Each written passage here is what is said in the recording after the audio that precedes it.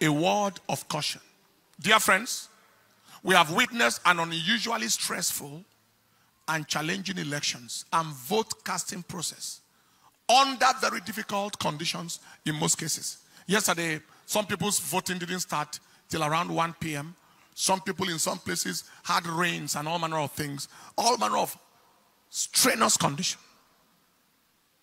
But I saw patriotism, enthusiasm, and the determination of our nation's citizens for a change of story like I have never before seen.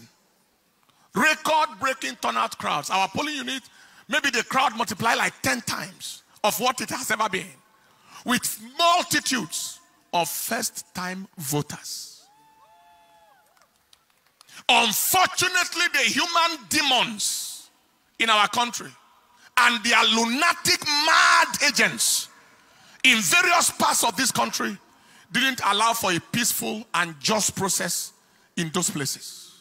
Video recordings of their misdeeds were flying from Lagos, from Rivers, from Kogi, from Anambra, etc., with thugs at the helm of affairs at certain units. Someone was saying, if you are not voting our party in a particular polling unit in Lagos, and the police was standing right there, leave here. What a country. I thought I heard an order that every thug should be shot down at sight. There was a place where the gate was locked, and the thugs told the people, if you are not voting our party, their party, their disastrous, nonsense, useless party, don't come in here. In some places, people are told, if you don't want to vote our party, go back to your place. In certain places, there was a report of no more presidential ballot papers. But there were ballot papers for senatorial and House of Reps. There were other places where a particular party's logo and name was not on the ballot paper at all. Also, there were cases of thugs snatching ballot papers. Underage voting. I think they showed me a clip of a boy of about, is it 4 years or 5 years, 6 years, casting a vote somewhere. The question is, who are the kinds of leaders or aspirants who will orchestrate those kinds of criminality? They are worthless, valueless, generational liabilities, mobile disasters, who have neither the credibility, relevance, or quality to command any form of followership or win any form of credible election. So they have to resort to criminality, thuggery, and all forms of manipulative devices to attempt to win. The Lord rebuke you. Those are primordial, medieval, outmoded, antiquated, outdated, primitive, obsolescent entities. Ancient people who belong only to history and not to the modern times, bringing Stone Age, barbaric, savage, bestial, animal behavior into contemporary times, using ballot snatching and voter intimidation. When you look at them, they look like animals. Both those dogs and those who send them like animals. What monkeys will not do, what baboons will not do, are what these human demons in the name of so-called aspiring leaders, animals trying to lead human beings. Impossible. Animals trying to lead people.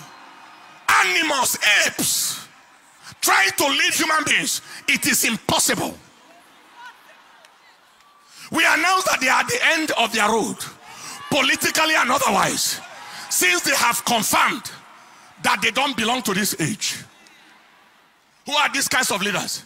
They are detestable, abhorrent, reprehensible, obnoxious, odious personalities, bent on immersing the nation in the flavor of shame and ignominy in the eyes of the international community, as they watch all the terrible things through their contemptible, execrated, abominable electoral crimes and actions, bringing Nigeria into odium and opprobrium. We announce that the shame that they are trying to bring on the nation remains their shame forever. It remains the shame of all that pertains to them forever.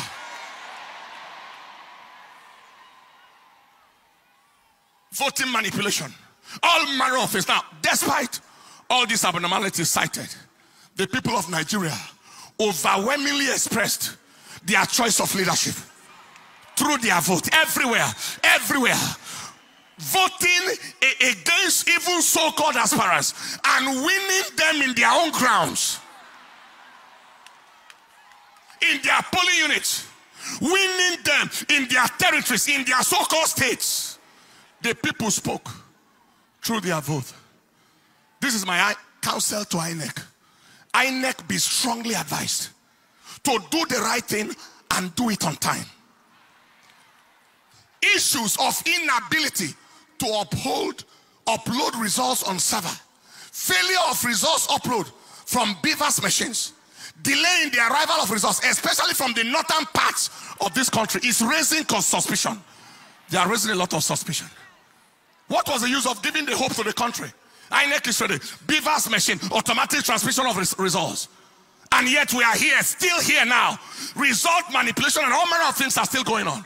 Kindly ensure that this is not game as usual. Every attempt at scuttling the will of the people or frustrating the zeal of the youth will only produce unimaginable consequences.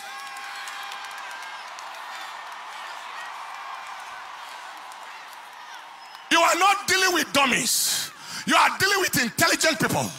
Nigerians are tired of the games of these demonic agents, and we are not going to take it anymore. People have voted.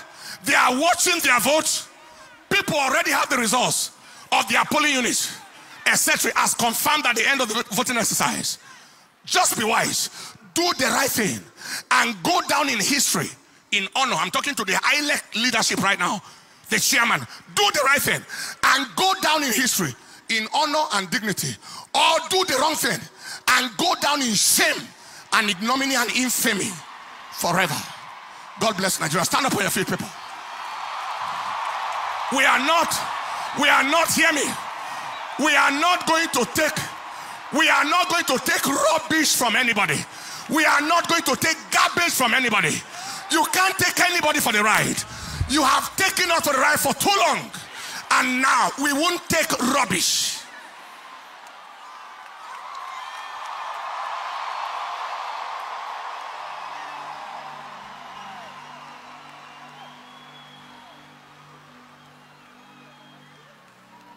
Lift up your hands.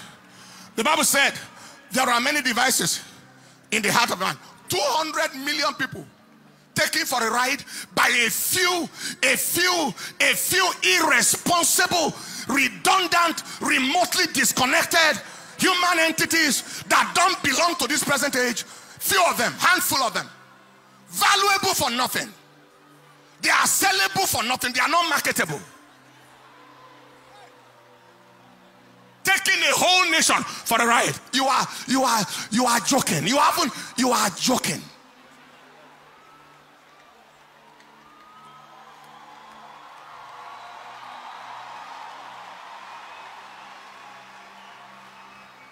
Lift up your hands.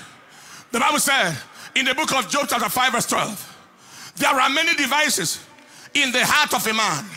Nevertheless, the counsel of the Lord, that shall stand. Lift your hands and say after me, say, Father, we ask that your counsel in Nigeria shall stand. Your counsel in Nigeria shall stand. Your counsel in Nigeria shall stand.